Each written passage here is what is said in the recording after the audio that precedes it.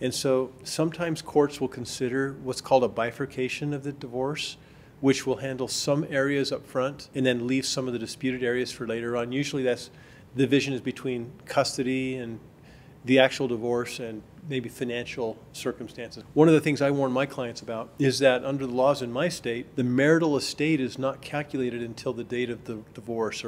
So if they get started on the divorce and it takes 3 years to get through the divorce, and one of the spouses has a lot of a business, it's like going up and up and up and up in value. Sometimes they're shocked at the very end of the process when the valuation is based on the ending date of the marriage instead of the filing date for the divorce.